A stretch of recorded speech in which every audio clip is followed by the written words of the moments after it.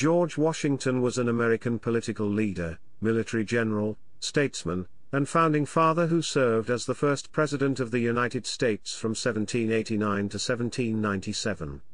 Previously, he led Patriot forces to victory in the nation's war for independence. He presided at the Constitutional Convention of 1787, which established the U.S. Constitution and a federal government.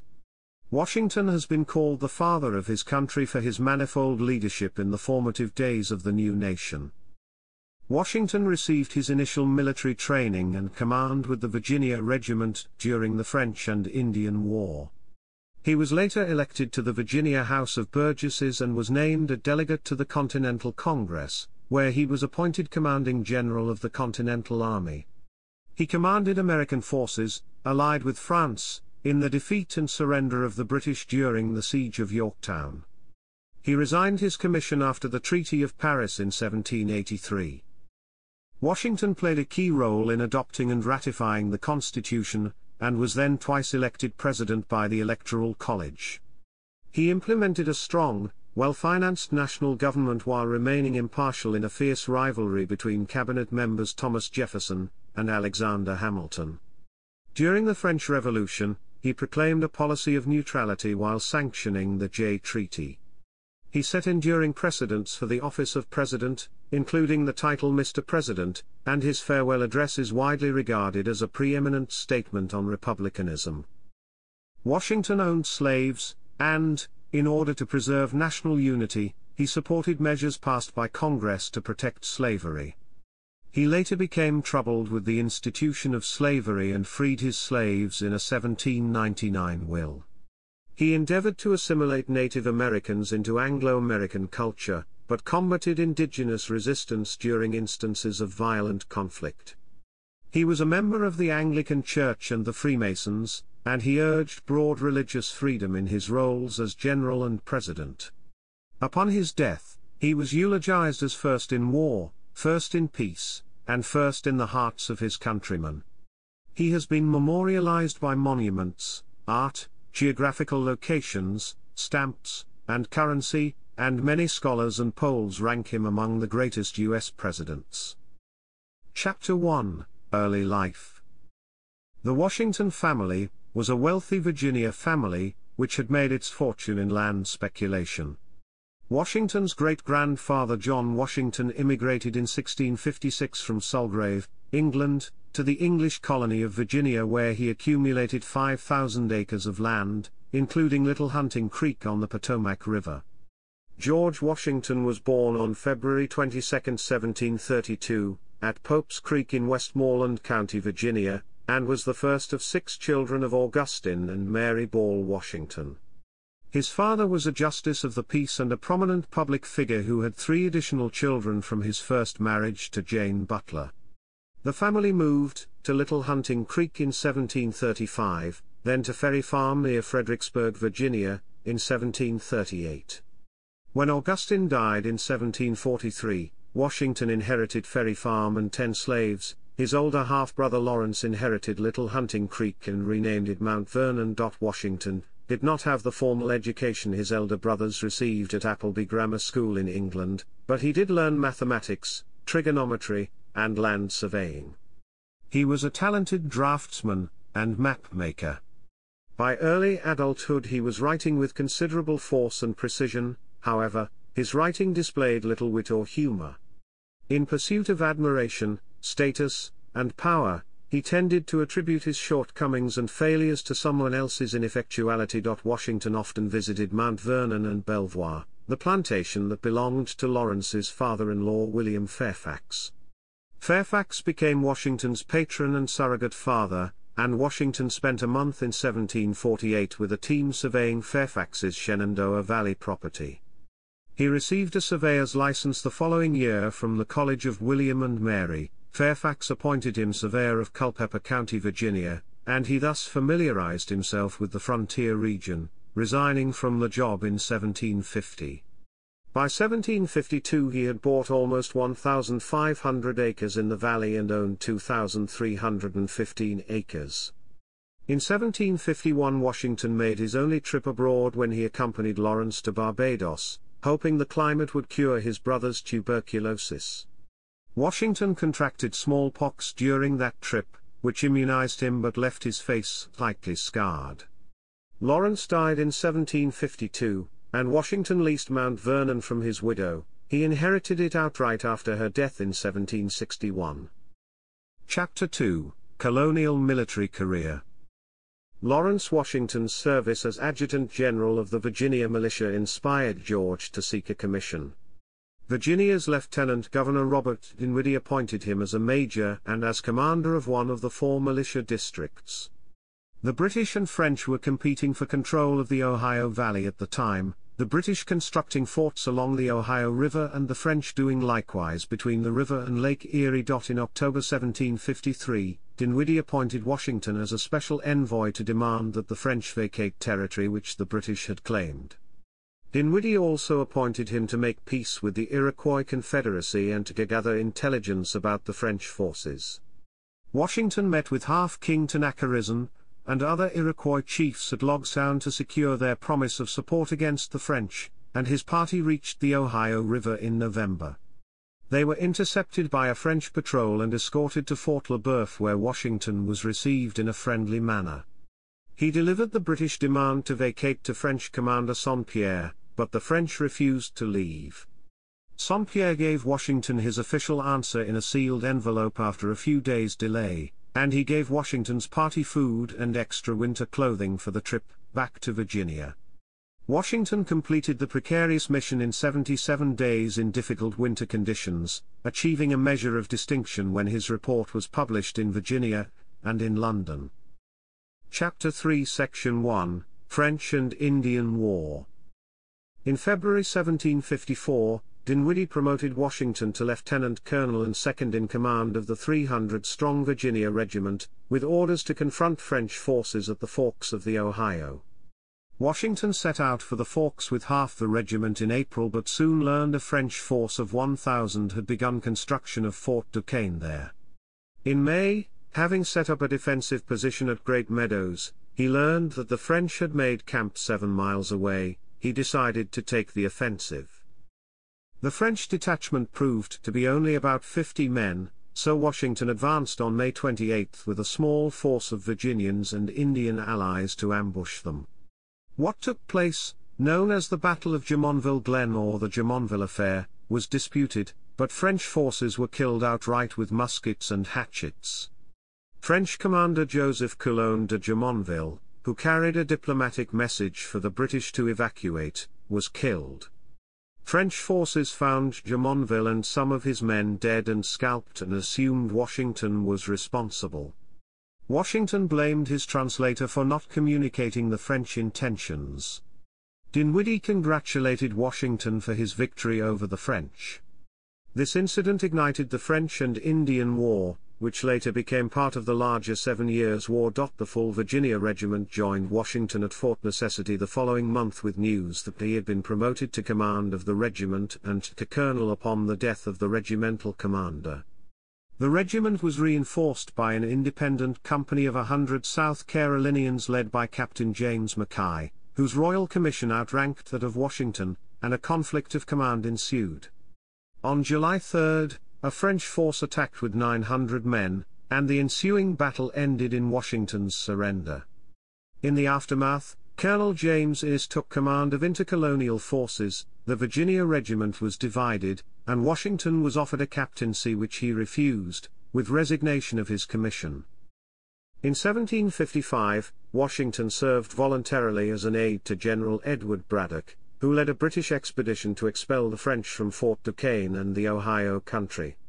On Washington's recommendation, Braddock split the army into one main column and a lightly equipped flying column. Suffering from a severe case of dysentery, Washington was left behind, and when he rejoined Braddock at Monongahela, the French and their Indian allies ambushed the divided army. 2/3 of the British force became casualties, including the mortally wounded Braddock. Under the command of Lieutenant Colonel Thomas Gage, Washington, still very ill, rallied the survivors and formed a rear guard, allowing the remnants of the force to disengage and retreat. During the engagement he had 2 horses shot from under him, and his hat and coat were bullet-pierced. His conduct under fire redeemed his reputation among critics of his command in the Battle of Fort Necessity, but he was not included by the succeeding commander in planning subsequent operations. The Virginia Regiment was reconstituted in August 1755, and Dinwiddie appointed Washington its commander, again with the colonial rank of colonel. Washington clashed over seniority almost immediately, this time with John Dagworthy, another captain of superior royal rank, who commanded a detachment of Marylanders at the regiment's headquarters in Fort Cumberland.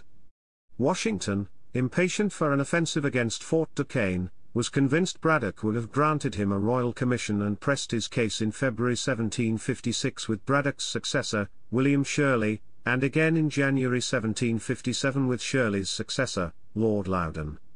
Shirley ruled in Washington's favor only in the matter of Dagworthy. Loudon humiliated Washington, refused him a royal commission and agreed only to relieve him of the responsibility of manning Fort Cumberland. In 1758, the Virginia Regiment was assigned to the British Forbes expedition to capture Fort Duquesne. Washington disagreed with General John Forbes' tactics and chosen route. Forbes nevertheless made Washington a brevet brigadier general and gave him command of one of the 3 brigades that would assault the fort. The French abandoned the fort, and the valley before the assault was launched. Washington saw only a friendly fire incident which left 14 dead and 26 injured. The war lasted another 4 years, but Washington resigned his commission and returned to Mount Vernon. Under Washington, the Virginia Regiment had defended 300 miles of frontier against 20 Indian attacks in 10 months. He increased the professionalism of the regiment as it increased from 300 to 1,000 men, and Virginia's frontier population suffered less than other colonies. Some historians have said this was Washington's only unqualified success during the war. Though he failed to realize a royal commission, he did gain self-confidence, leadership skills, and invaluable knowledge of British military tactics. The destructive competition Washington witnessed among colonial politicians fostered his later support of strong central government. Chapter 3: Marriage, Civilian, and Political Life. On January 6, 1759, Washington, at age 26, married Martha Dandridge Custis, the 27-year-old widow of wealthy plantation owner Daniel Parke Custis. The marriage took place at Martha's estate. She was intelligent, gracious, and experienced in managing a planter's estate, and the couple created a happy marriage. They raised John Parke Custis and Martha Parke Custis, children from her previous marriage, and later their grandchildren Eleanor Parke Custis and George Washington Parke Custis. Washington's 1751 bout with smallpox is thought to have rendered him sterile, though it is equally likely Martha may have sustained injury during the birth of Patsy, her final child, making additional births impossible. They lamented the fact that they had no children together.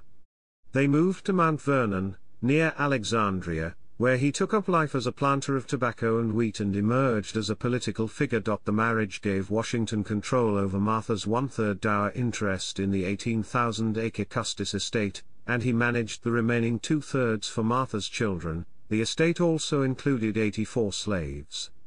He became one of Virginia's wealthiest men, which increased his social standing. At Washington's urging, Governor Lord Botetourt fulfilled Dinwiddie's 1754 promise of land bounties to all volunteer militia during the French and Indian War. In late 1770, Washington inspected the lands in the Ohio and Great Kanawha regions, and he engaged surveyor William Crawford to subdivide it. Crawford allotted 23,200 acres to Washington. Washington told the veterans that their land was hilly and unsuitable for farming, and he agreed to purchase 20,147 acres, leaving some feeling they had been duped. He also doubled the size of Mount Vernon to 6,500 acres and increased its slave population to more than 100 by 1,775. As a respected military hero and large landowner, Washington held local offices and was elected to the Virginia provincial legislature, representing Frederick County in the House of Burgesses for 7 years beginning in 1758. He plied the voters with beer, brandy, and other beverages, although he was absent while serving on the Forbes expedition. He won election with roughly 40% of the vote, defeating 3 other candidates with the help of several local supporters. He rarely spoke in his early legislative career, but he became a prominent critic of both Britain's taxation policy and mercantilist policies towards the American colonies starting in the 1760s. By occupation, Washington was a planter, and he imported luxuries and other goods from England, paying for them by exporting tobacco. His profligate spending combined with low tobacco prices left him £1,800 in debt by 1764, prompting him to diversify his holdings. In 1765, because of erosion and other soil problems, he changed Mount Vernon's primary cash crop from tobacco to wheat, and expanded operations to include corn flour milling and fishing. Washington also took time for leisure with fox hunting, fishing, dances, theater, cards, backgammon, and billiards. Washington soon was counted among the political and social elite in Virginia. From 1768 to 1775, he invited some 2,000 guests to his Mount Vernon estate, mostly those whom he considered people of rank.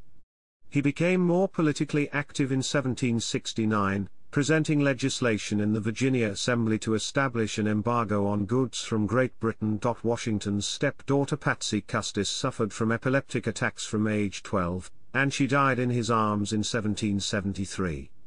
The following day, he wrote to Burwell Bassett, "It is easier to conceive, than to describe, the distress of this family." He cancelled all business activity and remained with Martha every night for 3 months. Chapter 4 Section 1, Opposition to British Parliament. Washington played a central role before and during the American Revolution. His disdain for the British military had begun when he was passed over for promotion into the regular army. Opposed to taxes imposed by the British Parliament on the colonies without proper representation, he and other colonists were also angered by the Royal Proclamation of 1763, which banned American settlement west of the Allegheny Mountains and protected the British fur trade. Washington believed the Stamp Act of 1765 was an act of oppression, and he celebrated its repeal the following year. In March 1766, Parliament passed the Declaratory Act asserting that parliamentary law superseded colonial law.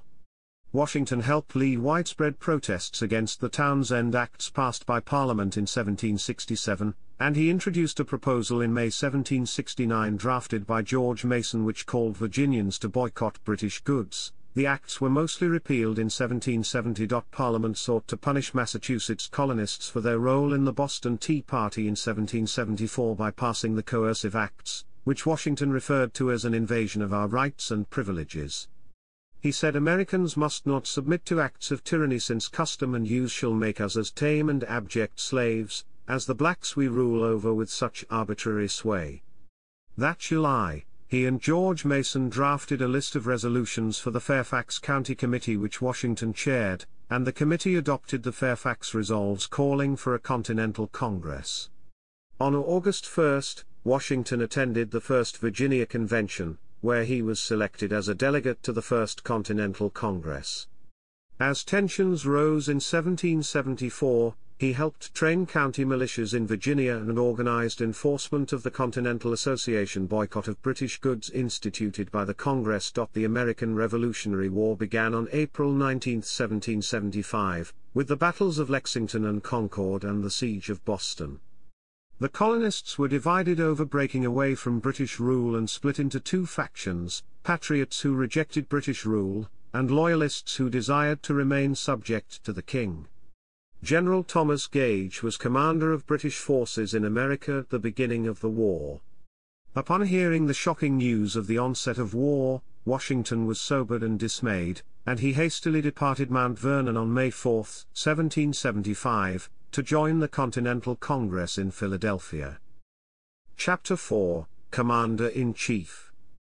Congress created the Continental Army on June 14, 1775, and Samuel and John Adams nominated Washington to become its commander-in-chief.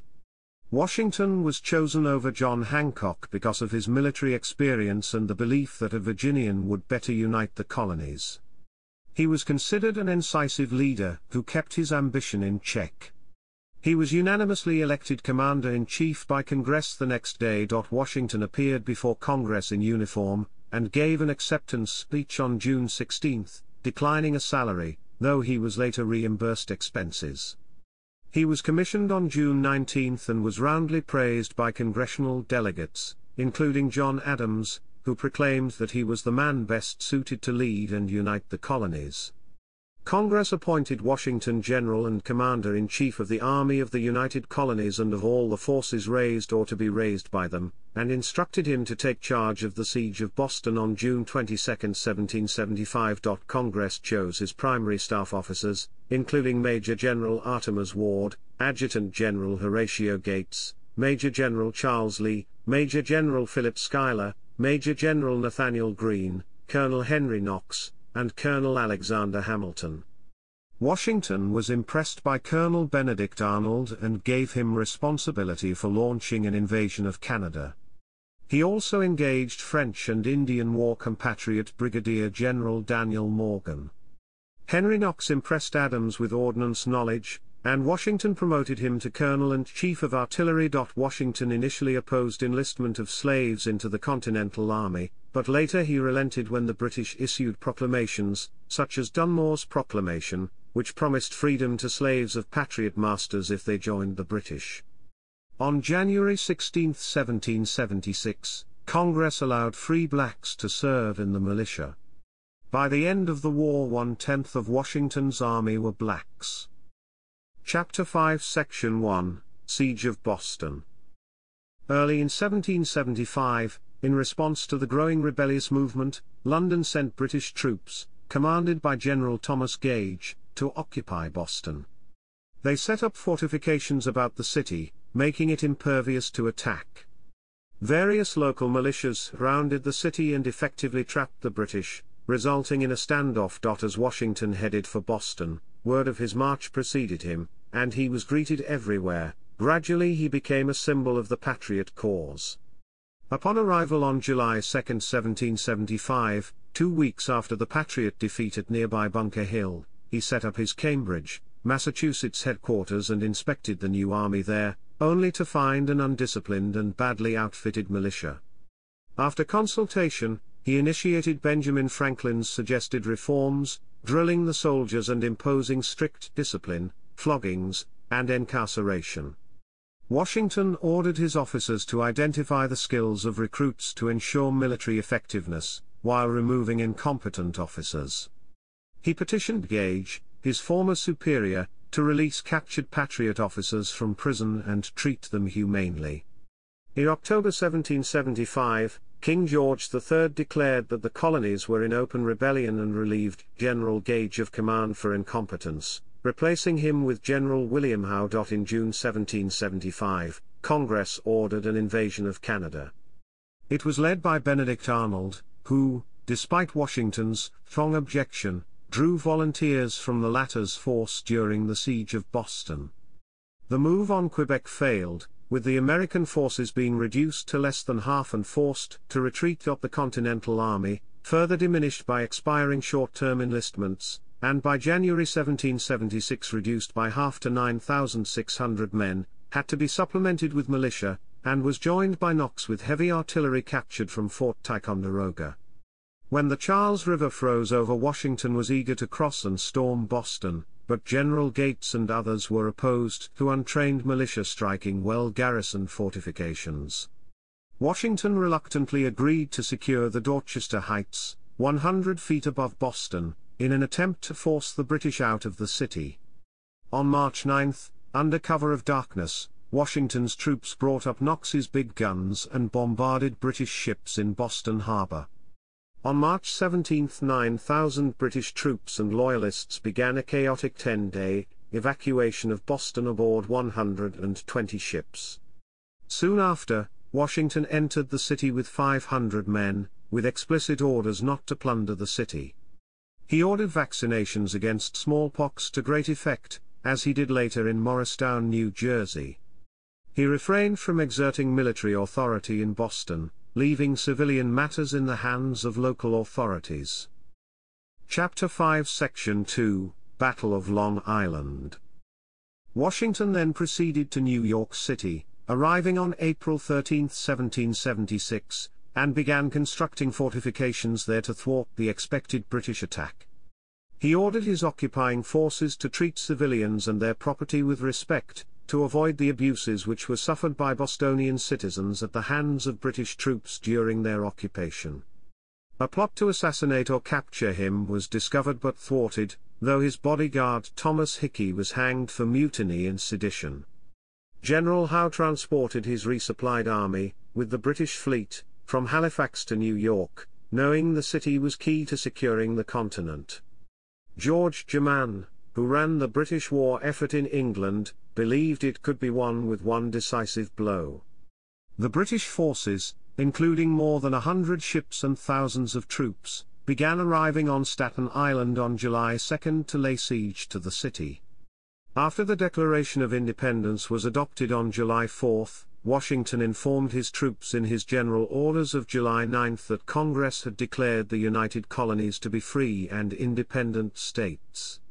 Howe's troop strength totaled 32,000 regulars and Hessians auxiliaries, and Washington's consisted of 23,000, mostly raw recruits and militia. In August, Howe landed 20,000 troops at Gravesend, Brooklyn, and approached Washington's fortifications, as George III proclaimed the rebellious American colonists to be traitors. Washington, opposing his generals, chose to fight, based upon inaccurate information that Howe's army had only 8,000 plus troops. In the Battle of Long Island, Howe assaulted Washington's flank and inflicted 1,500 Patriot casualties, the British suffering 400. Washington retreated, instructing General William Heath to acquisition river craft in the area. On August 30, General William Alexander held off the British and gave cover while the army crossed the East River under darkness to Manhattan Island without loss of life or materiel, although Alexander was captured. Howe, emboldened by his Long Island victory, dispatched Washington as George Washington, Esquire, in futility to negotiate peace. Washington declined, demanding to be addressed with diplomatic protocol, as general and fellow belligerent, not as a rebel, lest his men be hanged as such if captured.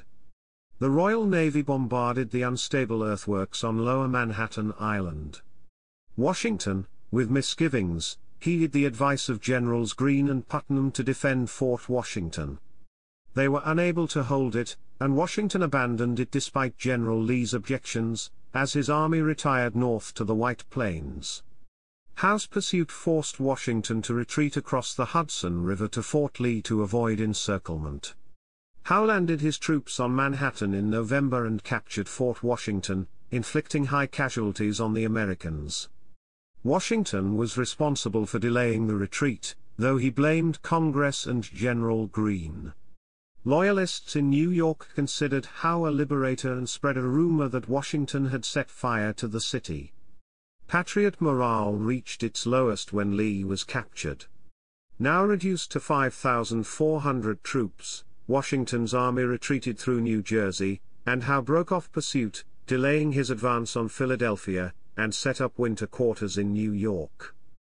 Chapter 5 Section 3, Crossing the Delaware, Trenton, and Princeton.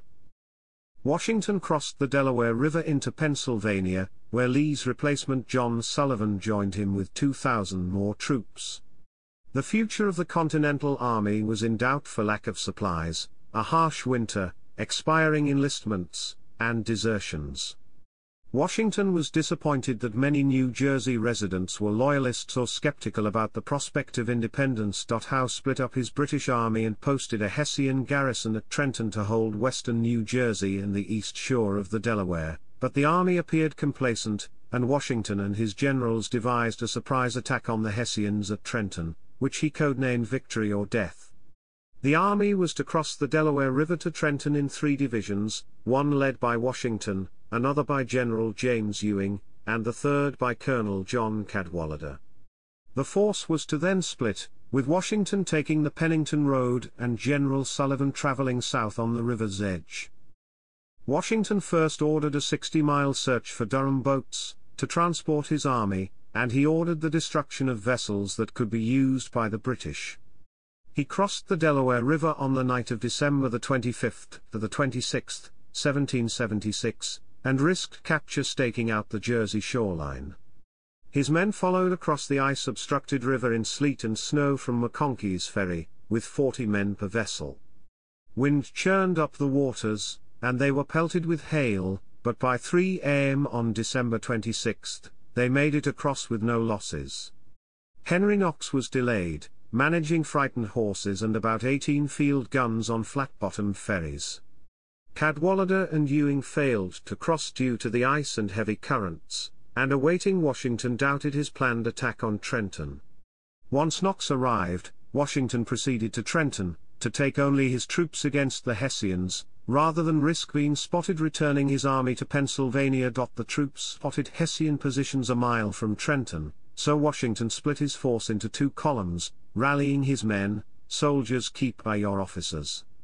For God's sake, keep by your officers." The 2 columns were separated at the Birmingham crossroads, with General Nathaniel Greene's column taking the Upper Ferry Road, led by Washington, and General John Sullivan's advancing on River Road. The Americans marched in sleet and snowfall. Many were shoeless with bloodied feet, and 2 died of exposure. At sunrise, Washington led them in a surprise attack on the Hessians, aided by Major General Knox and artillery.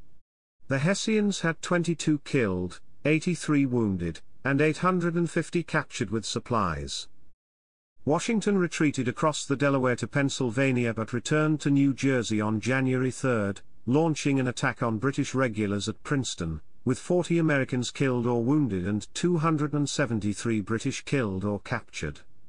American generals Hugh Mercer and John Cadwallader were being driven back by the British when Mercer was mortally wounded. Then Washington arrived and led the men in a counterattack which advanced to within 30 yards of the British line. Some British troops retreated after a brief stand, while others took refuge in Nassau Hall, which became the target of Colonel Alexander Hamilton's cannons.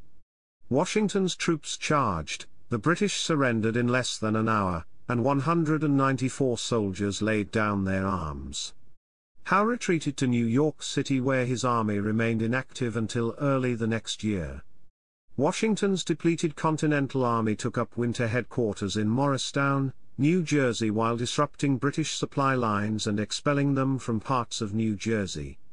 Washington later said the British could have successfully counterattacked his encampment before his troops were dug in. The British still controlled New York, and many Patriot soldiers did not re-enlist or deserted after the harsh winter campaign.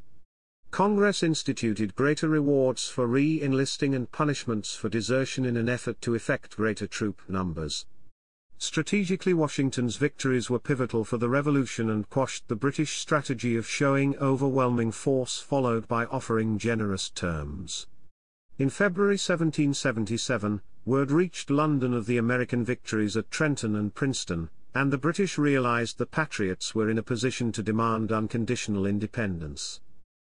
Chapter 5 Section 4, Brandywine, Germantown, and Saratoga. In July 1777, British General John Burgoyne led the Saratoga campaign south from Quebec through Lake Champlain and recaptured Fort Ticonderoga with the objective of dividing New England, including control of the Hudson River.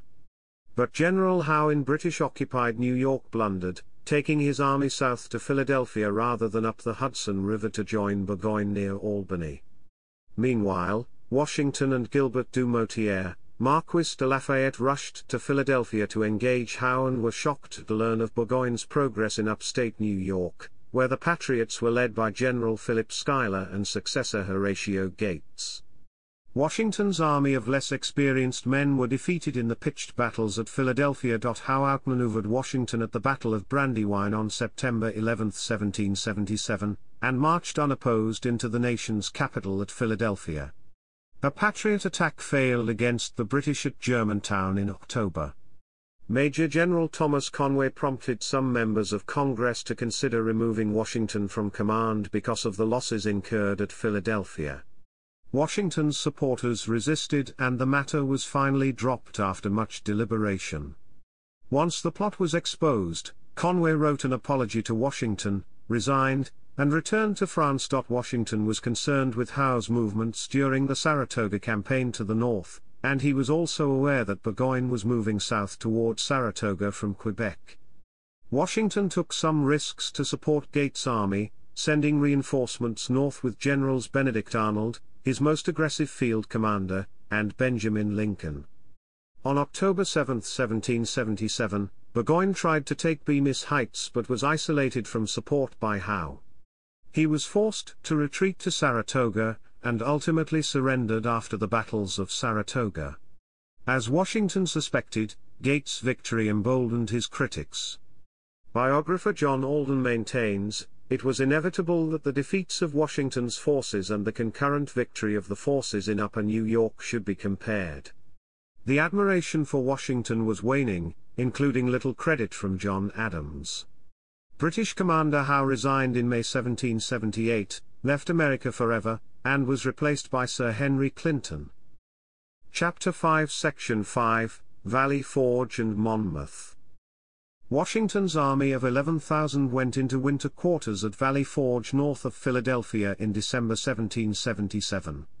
They suffered between 2,000 and 3,000 deaths in the extreme cold over 6 months, mostly from disease and lack of food, clothing, and shelter.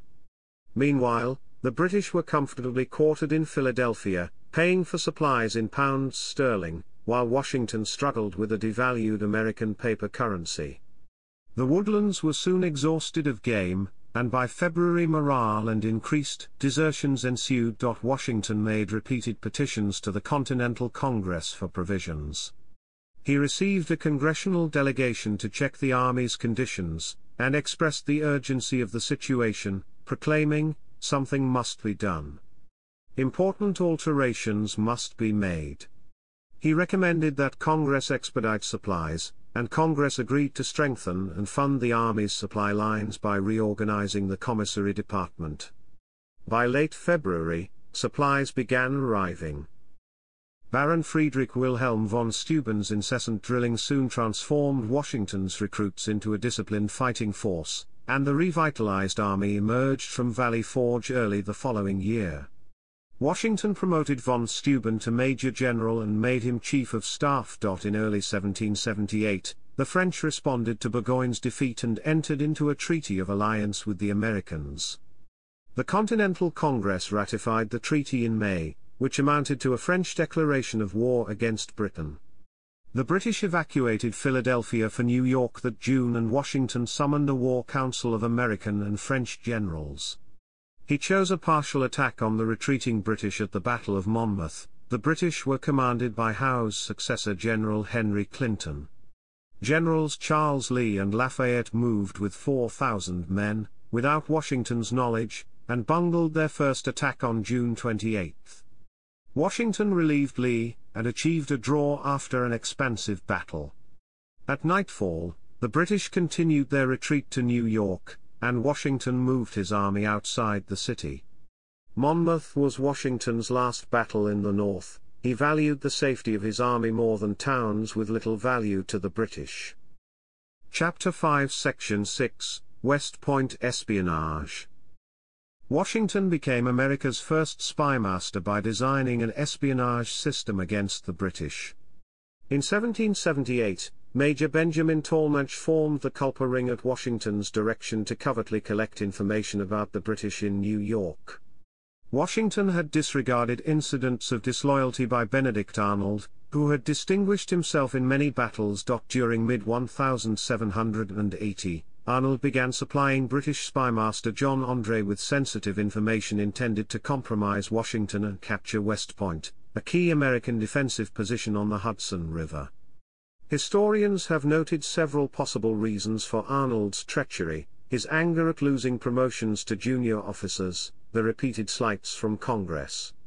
He was also deeply in debt, had been profiteering from the war and was disappointed by Washington's lack of support during his resultant court-martial. Arnold repeatedly asked for command of West Point, and Washington finally agreed in August.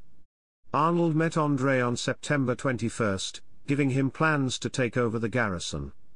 Militia forces captured André and discovered the plans, but Arnold escaped to New York.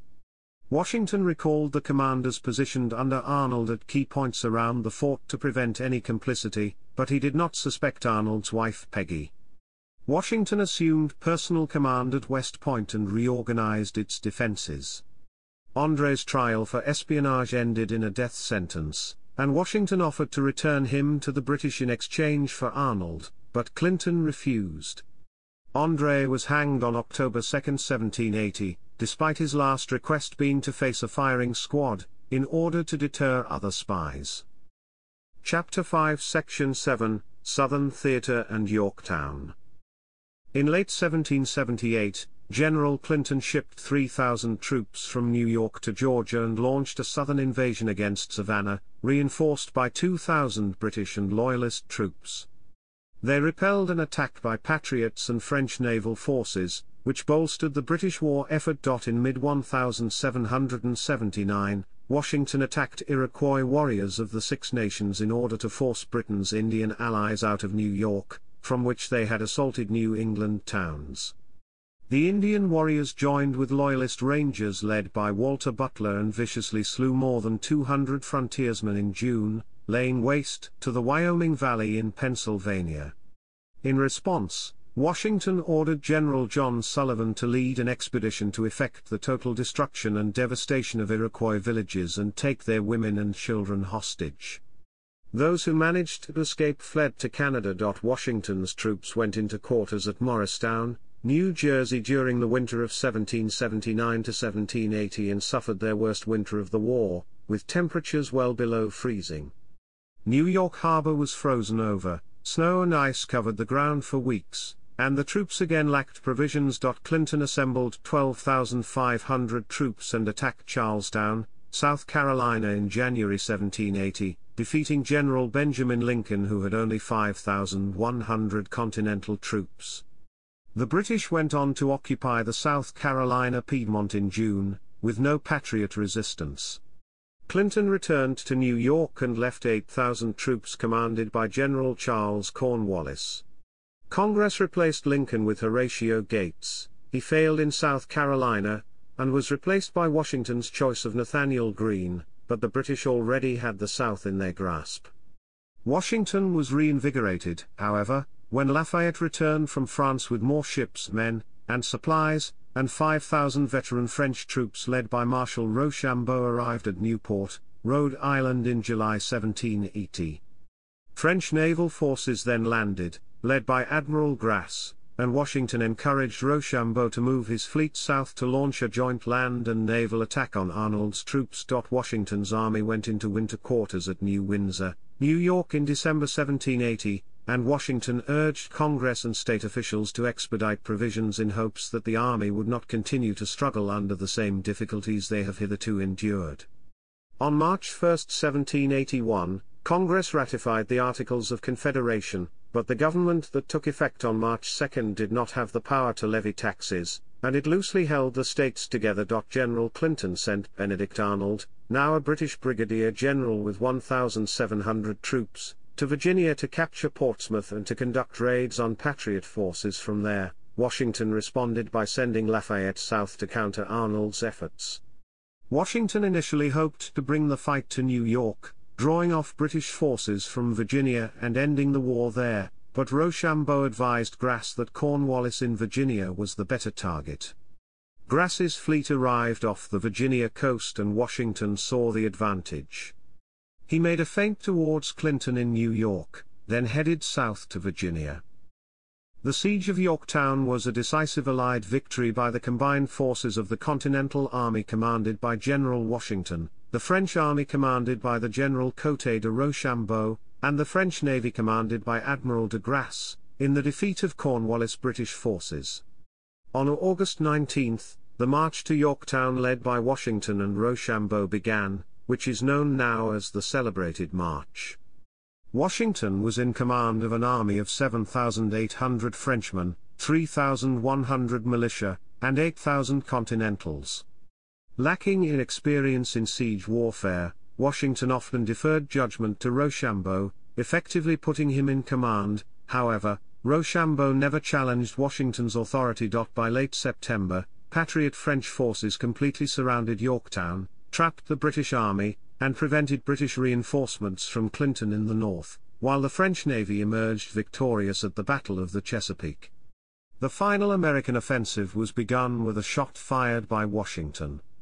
The siege ended with a British surrender on October 19, 1781. Over 7,000 British soldiers were made prisoners of war, in the last major land battle of the American Revolutionary War. Washington negotiated the terms of surrender for 2 days, and the official signing ceremony took place on October 19. Cornwallis, in fact, claimed illness and was absent, sending General Charles O'Hara as his proxy. As a gesture of goodwill, Washington held a dinner for the American, French, and British generals, all of whom fraternized on friendly terms and identified with one another as members of the same professional military caste. After the surrender at Yorktown, a situation developed that threatened relations between the newly independent America and Britain.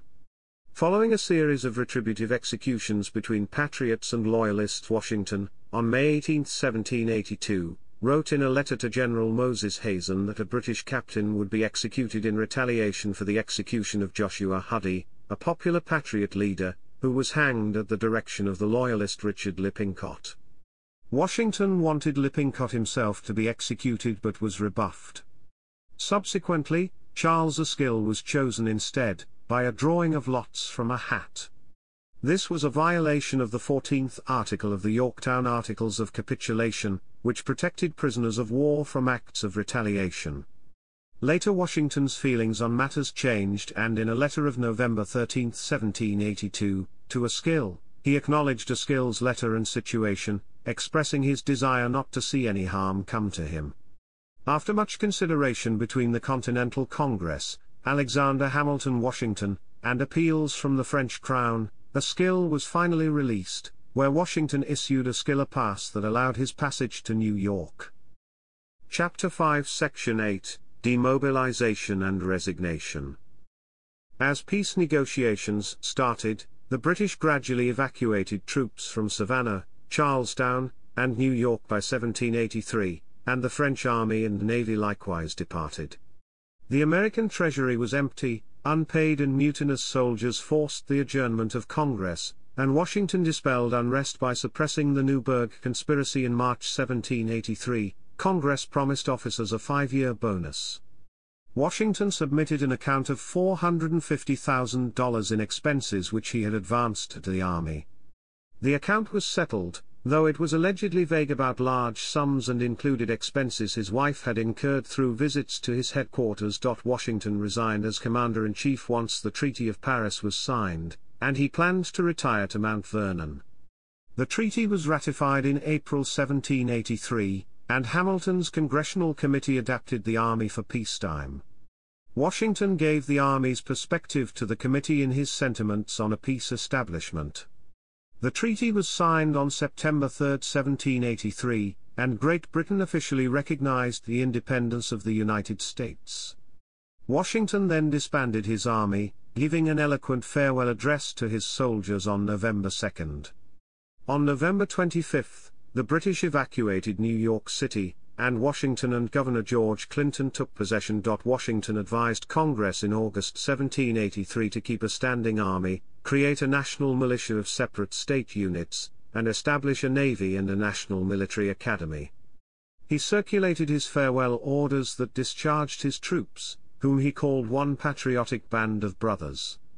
Before his return to Mount Vernon, he oversaw the evacuation of British forces in New York and was greeted by parades and celebrations, where he announced that Knox had been promoted commander-in-chief. After leading the Continental Army for 8.5 years, Washington bade farewell to his officers at Fraunces Tavern in December 1783, and resigned his commission days later, refuting loyalist predictions that he would not relinquish his military command. In a final appearance in uniform, he gave a statement to the Congress, I consider it an indispensable duty to close this last solemn act of my official life, by commending the interests of our dearest country to the protection of Almighty God, and those who have the superintendence of them, to His holy keeping. Washington's resignation was acclaimed at home and abroad and showed a skeptical world that the new republic would not degenerate into chaos. The same month, Washington was appointed President General of the Society of the Cincinnati, a hereditary fraternity, and he served for the remainder of his life. Chapter 5, Early Republic. Chapter 6, Section 1, Return to Mount Vernon. Washington was longing to return home after spending just 10 days at Mount Vernon out of 8.5 years of war. He arrived on Christmas Eve, delighted to be free of the bustle of a camp and the busy scenes of public life. He was a celebrity and was feted during a visit to his mother at Fredericksburg in February 1784, and he received a constant stream of visitors wishing to pay their respects to him at Mount Vernon. Washington reactivated his interests in the Great Dismal Swamp and Potomac Canal projects begun before the war, though neither paid him any dividends, and he undertook a 34-day, 680 miles trip to check on his land holdings in the Ohio country. He oversaw the completion of the remodeling work at Mount Vernon, which transformed his residence into the mansion that survives to this day, although his financial situation was not strong. Creditors paid him in depreciated wartime currency, and he owed significant amounts in taxes and wages. Mount Vernon had made no profit during his absence, and he saw persistently poor crop yields due to pestilence and poor weather. His estate recorded its 11th year running at a deficit in 1787, and there was little prospect of improvement. Washington undertook a new landscaping plan and succeeded in cultivating a range of fast-growing trees and shrubs that were native to North America. Chapter 6, Section 2, Constitutional Convention of 1787. Before returning to private life in June 1783, Washington called for a strong union. Though he was concerned that he might be criticized for meddling in civil matters, he sent a circular letter to all the states maintaining that the Articles of Confederation was no more than a rope of sand linking the states. He believed the nation was on the verge of anarchy and confusion, was vulnerable to foreign intervention, and that a national constitution would unify the states under a strong central government. When Shays' Rebellion erupted in Massachusetts on August 29, 1786, over taxation, Washington was further convinced that a national constitution was needed.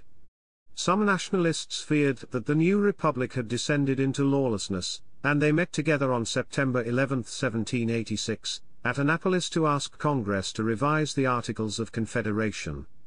One of their biggest efforts, however, was getting Washington to attend.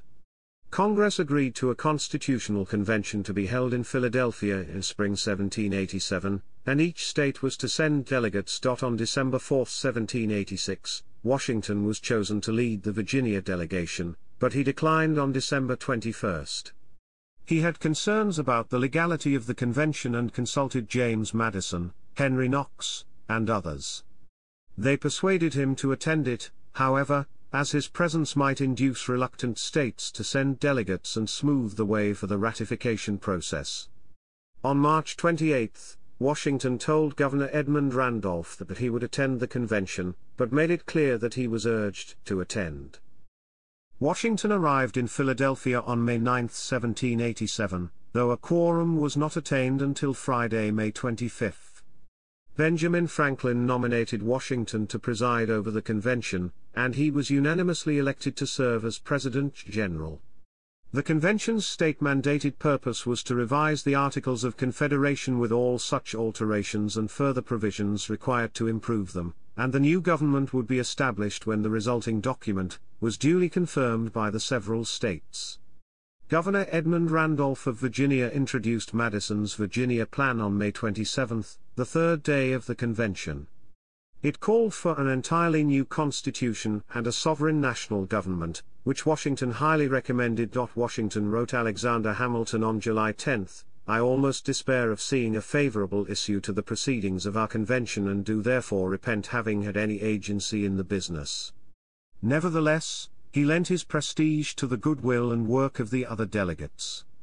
He unsuccessfully lobbied many to support ratification of the Constitution, such as anti-federalist Patrick Henry. Washington told him the adoption of it under the present circumstances of the Union is in my opinion desirable, and declared the alternative would be anarchy.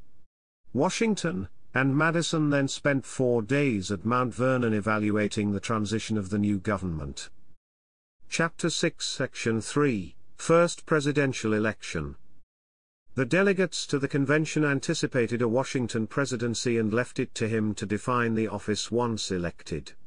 The state electors under the Constitution voted for the president on February 4, 1789, and Washington suspected that most Republicans had not voted for him. The mandated March 4 date passed without a congressional quorum to count the votes, but a quorum was reached on April 5. The votes were tallied the next day, and Congressional Secretary Charles Thompson was sent to Mount Vernon to tell Washington he had been elected president. Washington won the majority of every state's electoral votes. John Adams received the next highest number of votes and therefore became vice president. Washington had anxious and painful sensations about leaving the domestic felicity of Mount Vernon, but departed for New York City on April 16 to be inaugurated. Chapter 6, Presidency.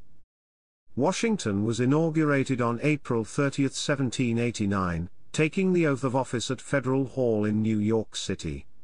His coach was led by militia and a marching band and followed by statesmen and foreign dignitaries in an inaugural parade, with a crowd of 10,000. Chancellor Robert A. Livingston administered the oath, using a Bible provided by the Masons, after which the militia fired a 13-gun salute. Washington read a speech in the Senate chamber, asking that Almighty Being who rules over the universe, who presides in the councils of nations, and whose providential aids can supply every human defect, consecrate the liberties and happiness of the people of the United States.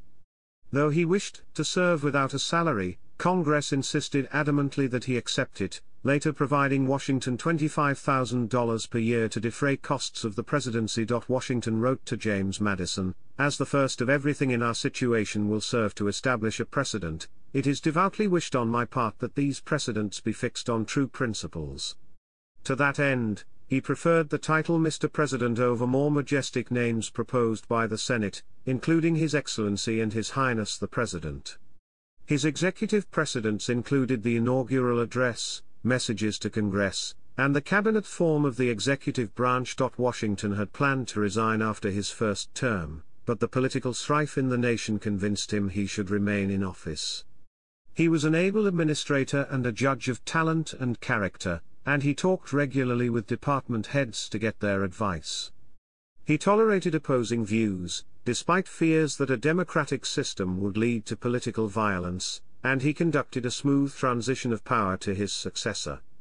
He remained nonpartisan throughout his presidency and opposed the divisiveness of political parties, but he favored a strong central government, was sympathetic to a federalist form of government, and leery of the Republican opposition. Washington dealt with major problems. The old Confederation lacked the powers to handle its workload and had weak leadership, no executive, a small bureaucracy of clerks, a large debt, worthless paper money, and no power to establish taxes. He had the task of assembling an executive department, and relied on Tobias Lear for advice selecting its officers. Great Britain refused to relinquish its forts in the American West, and Barbary pirates preyed on American merchant ships in the Mediterranean at a time when the United States did not even have a navy. Chapter 7 Section 1, Cabinet and Executive Departments. Congress created executive departments in 1789, including the State Department in July, the Department of War in August, and the Treasury Department in September. Washington appointed fellow Virginian Edmund Randolph as Attorney General, Samuel Osgood as Postmaster General, Thomas Jefferson as Secretary of State, and Henry Knox as Secretary of War. Finally, he appointed Alexander Hamilton as Secretary of the Treasury. Washington's cabinet became a consulting and advisory body, not mandated by the Constitution. Washington's cabinet members formed rival parties with sharply opposing views, most fiercely illustrated between Hamilton and Jefferson. Washington restricted cabinet discussions to topics of his choosing, without participating in the debate. He occasionally requested cabinet opinions in writing and expected department heads to agreeably carry out his decisions. Chapter 7 Section 2, Domestic Issues. Washington was apolitical and opposed the formation of parties, suspecting that conflict would undermine republicanism. His closest advisers formed two factions, portending the first-party system. Secretary of the Treasury Alexander Hamilton formed the Federalist Party to promote the national credit and a financially powerful nation. Secretary of State Thomas Jefferson opposed Hamilton's agenda, and founded the Jeffersonian Republicans. Washington favored Hamilton's agenda, however, and it ultimately went into effect, resulting in bitter controversy. Washington proclaimed November 26 as a day of thanksgiving in order to encourage national unity. It is the duty of all nations to acknowledge the providence of Almighty God, to obey His will, to be grateful for His benefits, and humbly to implore His protection and favor. He spent that day fasting and visiting debtors in prison to provide them with food and beer. In response to two anti-slavery petitions, Georgia and South Carolina objected and were threatening to blow the trumpet of civil war. Washington and Congress responded with a series of pro-slavery measures. Citizenship was denied to black immigrants, slaves were barred from serving in state militias, 2 more slave states were admitted, and the continuation of slavery in federal territories south of the Ohio River was guaranteed. On February 12, 1793, Washington signed into law the Fugitive Slave Act, which overrode state laws and courts, allowing agents to cross state lines to capture and return escaped slaves. Many in the North decried the law, believing the act allowed bounty hunting and the kidnappings of blacks. The Slave Trade Act of 1794, sharply limiting American involvement in the Atlantic slave trade, was also enacted. Chapter 7 Section 3 Subsection 1, National Bank. Washington's first term was largely devoted to economic concerns, in which Hamilton had devised various plans to address matters. The establishment of public credit became a primary challenge for the federal government. Hamilton submitted a report to a deadlocked Congress, and he, Madison, and Jefferson reached the Compromise of 1790, in which Jefferson agreed to Hamilton's debt proposals in exchange for moving the nation's capital temporarily to Philadelphia, and then south near Georgetown on the Potomac River. The terms were legislated in the Funding Act of 1790 and the Residence Act, both of which Washington signed into law. Congress authorized the assumption and payment of the nation's debts, with funding provided by customs duties and excise taxes. Hamilton created controversy among cabinet members by advocating the establishment of the First Bank of the United States. Madison and Jefferson objected, but the bank easily passed Congress. Jefferson and Randolph insisted that the new bank was beyond the authority granted by the Constitution, as Hamilton believed. Washington sided with Hamilton and signed the legislation on February 25, and the rift became openly hostile between Hamilton and Jefferson. The nation's first financial crisis occurred in March 1792. Hamilton's Federalists exploited large loans to gain control of U.S. debt securities, causing a run on the national bank. The markets returned to normal by mid-April. Jefferson believed Hamilton was part of the scheme, in spite of Hamilton's efforts to ameliorate, and Washington again found himself in the middle of a feud. Chapter 7 Section 3 Subsection 2, Jefferson-Hamilton Feud. Jefferson and Hamilton adopted diametrically opposed political principles. Hamilton believed in a strong national government requiring a national bank and foreign loans to function, while Jefferson believed the government should be primarily directed by the states and the farm element. He also resented the idea of banks and foreign loans. To Washington's dismay, the two men persistently entered into disputes and infighting. Hamilton demanded that Jefferson resign if he could not support Washington, and Jefferson told Washington that Hamilton's fiscal system would lead to the overthrow of the Republic. Washington urged them to call a truce for the nation's sake, but they ignored him. Washington reversed his decision to retire after his first term in order to minimize party strife, but the feud continued after his re-election. Jefferson's political actions, his support of Freneau's National Gazette, and his attempt to undermine Hamilton nearly led Washington to dismiss him from the cabinet. Jefferson ultimately resigned his position in December 1793, and Washington forsook him from that time on. The feud led to the well-defined Federalist and Republican parties, and party affiliation became necessary for election to Congress by 1794. Washington remained aloof from congressional attacks on Hamilton, but he did not publicly protect him, either. The Hamilton-Reynolds sex scandal opened Hamilton to disgrace, but Washington continued to hold him in very high esteem as the dominant force in establishing federal law and government. Chapter 7 Section 3 Subsection 3, Whiskey Rebellion. In March 1791, at Hamilton's urging, with support from Madison, Congress imposed an excise tax on distilled spirits to help curtail the national debt, which took effect in July. Grain farmers strongly protested in Pennsylvania's frontier districts. They argued that they were unrepresented and were shouldering too much of the debt, comparing their situation to excessive British taxation prior to the Revolutionary War. On August 2, Washington assembled his cabinet to discuss how to deal with the situation. Unlike Washington, who had reservations about using force, Hamilton had long waited for such a situation and was eager to suppress the rebellion by use of federal authority and force. Not wanting to involve the federal government if possible, Washington called on Pennsylvania state officials to take the initiative, but they declined to take military action. On August 7, Washington issued his first proclamation for calling up state militias.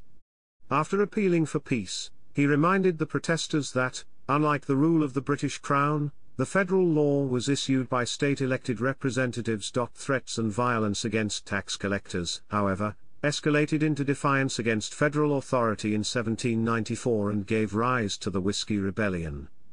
Washington issued a final proclamation on September 25, threatening the use of military force to no avail. The Federal Army was not up to the task, so Washington invoked the Militia Act of 1792 to summon state militias.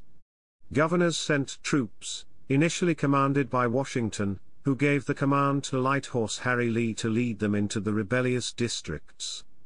They took 150 prisoners, and the remaining rebels dispersed without further fighting. 2 of the prisoners were condemned to death, but Washington exercised his constitutional authority for the first time and pardoned them. Washington's forceful action demonstrated that the new government could protect itself and its tax collectors. This represented the first use of federal military force against the states and citizens, and remains the only time an incumbent president has commanded troops in the field.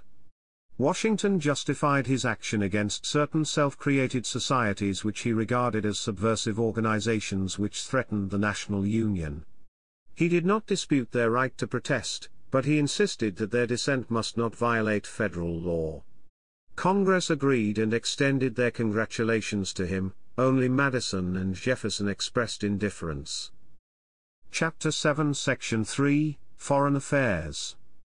In April 1792, the French Revolutionary Wars began between Great Britain and France, and Washington declared America's neutrality. The revolutionary government of France sent diplomat Citizen Genet to America, and he was welcomed with great enthusiasm.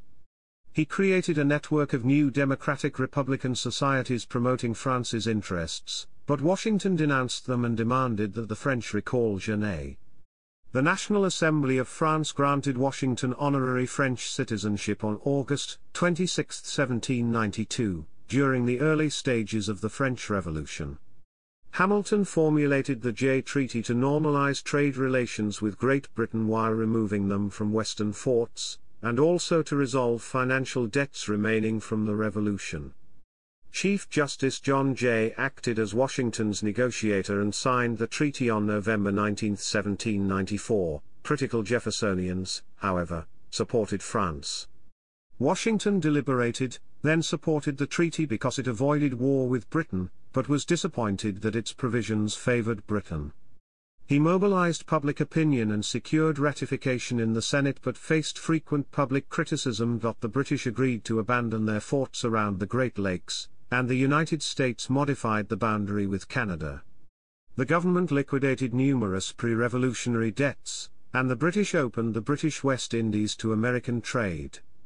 The treaty secured peace with Britain and a decade of prosperous trade. Jefferson claimed that it angered France and invited rather than avoided war. Relations with France deteriorated afterwards, leaving succeeding President John Adams with prospective war. James Monroe was the American minister to France, but Washington recalled him for his opposition to the treaty. The French refused to accept his replacement Charles Cotesworth Pinckney, and the French Directory declared the authority to seize American ships 2 days before Washington's term ended. Chapter 7 Section 4, Native American Affairs. Ron Chernow describes Washington as always trying to be even-handed in dealing with the natives. He states that Washington hoped they would abandon their itinerant hunting life and adapt to fixed agricultural communities in the manner of white settlers. He also maintains that Washington never advocated outright confiscation of tribal land or the forcible removal of tribes, and that he berated American settlers who abused natives, admitting that he held out no hope for pacific relations with the natives as long as frontier settlers entertain the opinion that there is not the same crime in killing a native as in killing a white man. By contrast, Colin G. Calloway writes that Washington had a lifelong obsession with getting Indian land, either for himself or for his nation, and initiated policies and campaigns that had devastating effects in Indian country. The growth of the nation, Galloway has stated, demanded the dispossession of Indian people. Washington hoped the process could be bloodless and that Indian people would give up their lands for a fair price and move away. But if Indians refused and resisted, as they often did, he felt he had no choice but to extirpate them, and that the expeditions he sent to destroy Indian towns were therefore entirely justified. During the fall of 1789, Washington had to contend with the British refusing to evacuate their forts in the northwest frontier and their concerted efforts to incite hostile Indian tribes to attack American settlers. The Northwest tribes under Miami Chief Little Turtle allied with the British Army to resist American expansion, and killed 1,500 settlers between 1783 and 1790. Washington decided that the government of the United States are determined that their administration of Indian affairs shall be directed entirely by the great principles of justice and humanity, and provided that their land interests should be negotiated by treaties. The administration regarded powerful tribes as foreign nations, and Washington even smoked a peace pipe and drank wine with them at the Philadelphia Presidential House.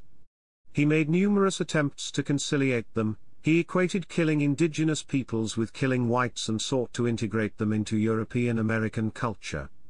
Secretary of War Henry Knox also attempted to encourage agriculture among the tribes. In the Southwest, negotiations failed between federal commissioners and raiding Indian tribes seeking retribution. Washington invited Creek Chief Alexander McGillivray and 24 leading chiefs to New York to negotiate a treaty and treated them like foreign dignitaries. Knox and McGillivray concluded the Treaty of New York on August 7, 1790 in Federal Hall, which provided the tribes with agricultural supplies and McGillivray with a rank of Brigadier General Army and a salary of $1,500. In 1790, Washington sent Brigadier General Josiah Harmer to pacify the Northwest tribes, but Little Turtle routed him twice and forced him to withdraw. The Western Confederacy of Tribes used guerrilla tactics and were an effective force against the sparsely manned American army. Washington sent Major General Arthur St. Clair from Fort Washington on an expedition to restore peace in the territory in 1791. On November 4, St. Clair's forces were ambushed and soundly defeated by tribal forces with few survivors, despite Washington's warning of surprise attacks. Washington was outraged over what he viewed to be excessive Native American brutality and execution of captives, including women and children. St. Clair resigned his commission, and Washington replaced him with the Revolutionary War hero General Anthony Wayne. From 1792 to 1793, Wayne instructed his troops on Native American warfare tactics and instilled discipline which was lacking under St. Clair. In August 1794, Washington sent Wayne into tribal territory with authority to drive them out by burning their villages and crops in the Maumee Valley. On August 24, the American army under Wayne's leadership defeated the Western Confederacy at the Battle of Fallen Timbers, and the Treaty of Greenville in August 1795 opened up two-thirds of the Ohio country for American settlement. Chapter 7 Section 5, Second Term. Originally Washington had planned to retire after his first term, while many Americans could not imagine anyone else taking his place. After nearly 4 years as president, and dealing with the infighting in his own cabinet and with partisan critics, Washington showed little enthusiasm in running for a second term, while Martha also wanted him not to run. James Madison urged him not to retire, that his absence would only allow the dangerous political rift in his cabinet, and in the House, to worsen. Jefferson also pleaded with him not to retire and agreed to drop his attacks on Hamilton, or he would also retire if Washington did. Hamilton maintained that Washington's absence would be deplored as the greatest evil to the country at this time. Washington's close nephew George Augustine Washington, his manager at Mount Vernon, was critically ill and had to be replaced, further increasing Washington's desire to retire and return to Mount Vernon. When the election of 1792 neared, Washington did not publicly announce his presidential candidacy but silently consented to run, to prevent a further political personal rift in his cabinet. The Electoral College unanimously elected him president on February 13, 1793, and John Adams as vice president by a vote of 77 to 50. Washington, with nominal fanfare, arrived alone at his inauguration in his carriage. Sworn into office by Associate Justice William Cushing on March 4, 1793 in the Senate Chamber of Congress Hall in Philadelphia, Washington gave a brief address and then immediately retired to his Philadelphia presidential house, weary of office, and in poor health. On April 22, 1793, during the French Revolution, Washington issued his famous Neutrality Proclamation and was resolved to pursue a conduct friendly and impartial toward the belligerent powers while he warned Americans not to intervene in the international conflict. Although Washington recognized France's revolutionary government, he would eventually ask French Minister to America Citizen Genet be recalled over the Citizen Genet affair. Genet was a diplomatic troublemaker, who was openly hostile toward Washington's neutrality policy. He procured 4 American ships as privateers to strike at Spanish forces in Florida while organizing militias to strike at other British possessions. But his efforts failed to draw America into the foreign campaigns during Washington's presidency. On July 31, 1793, Jefferson submitted his resignation from Washington's cabinet. Washington signed the Naval Act of 1794 and commissioned the first 6 federal frigates to combat Barbary pirates. In January 1795, Hamilton, who desired more income for his family, resigned office and was replaced by Washington appointment Oliver Wolcott, Jr. Washington and Hamilton remained friends. However, Washington's relationship with his Secretary of War Henry Knox deteriorated. Knox resigned office on the rumor he profited from construction contracts on U.S. frigates. In the final months of his presidency, Washington was assailed by his political foes and a partisan press who accused him of being ambitious and greedy, while he argued that he had taken no salary during the war and had risked his life in battle. He regarded the press as a disuniting, diabolical force of falsehoods, sentiments that he expressed in his farewell address. At the end of his second term, Washington retired for personal and political reasons, dismayed with personal attacks, and to ensure that a truly contested presidential election could be held. He did not feel bound to a 2-term limit, but his retirement set a significant precedent. Washington is often credited with setting the principle of a 2-term presidency, but it was Thomas Jefferson who first refused to run for a 3rd term on political grounds. Chapter 7 Section 6, Farewell Address. In 1796, Washington declined to run for a 3rd term of office, believing his death in office would create an image of a lifetime appointment. The precedent of a 2-term limit was created by his retirement from office. In May 1792, in anticipation of his retirement, Washington instructed James Madison to prepare a valedictory address, an initial draft of which was entitled the Farewell Address. In May 1796, Washington sent the manuscript to his Secretary of Treasury Alexander Hamilton, who did an extensive rewrite, while Washington provided final edits. On September 19, 1796, David Claypool's American Daily Advertiser published the final version of the address. Washington stressed that national identity was paramount, while a united America would safeguard freedom and prosperity. He warned the nation of three eminent dangers: regionalism, partisanship, and foreign entanglements, and said the name of American, which belongs to you, in your national capacity, must always exalt the just pride of patriotism, more than any appellation derived from local discriminations. Washington called for men to move beyond partisanship for the common good, stressing that the United States must concentrate on its own interests. He warned against foreign alliances and their influence in domestic affairs, and against bitter partisanship and the dangers of political parties. He counseled friendship and commerce with all nations, but advised against involvement in European wars. He stressed the importance of religion, asserting that religion and morality are indispensable supports in a republic. Washington's address favored Hamilton's Federalist ideology and economic policies. Washington closed the address by reflecting on his legacy. Though in reviewing the incidents of my administration I am unconscious of intentional error, I am nevertheless too sensible of my defects not to think it probable that I may have committed many errors. Whatever they may be, I fervently beseech the Almighty to avert or mitigate the evils to which they may tend. I shall also carry with me the hope that my country will never cease to view them with indulgence, and that, after 45 years of my life dedicated to its service with an upright zeal, the faults of incompetent abilities will be consigned to oblivion, as myself must soon be to the mansions of rest. After initial publication, many Republicans, including Madison, criticized the address and believed it was an anti-French campaign document. Madison believed Washington was strongly pro-British. Madison also was suspicious of who authored the address. In 1839, Washington biographer Jared Sparks maintained that Washington's farewell address was printed and published with the laws, by order of the legislatures, as an evidence of the value they attached to its political precepts, and of their affection for its author.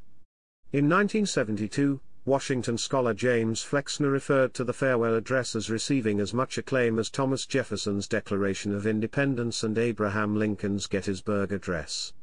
In 2010, historian Ron Chernow reported the farewell address proved to be one of the most influential statements on republicanism. Chapter 7, Retirement. Washington retired to Mount Vernon in March 1797, and devoted time to his plantations and other business interests, including his distillery.